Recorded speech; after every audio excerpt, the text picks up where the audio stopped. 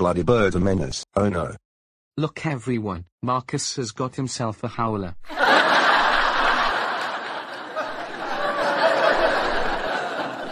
Go on, Marcus. I ignored one from R L Stine once. It was horrible. Marcus Novikov, how dare you send our son to conversion therapy? I am absolutely disgusted. Our son became a big-time troublemaker and it made me an abusive bitch, and it's entirely your fault. If you hurt our son for his sexuality again, I'll bring you straight home. Oh, and Gustav dear, congratulations on being sorted into Hufflepuff. Abraham and I are so proud.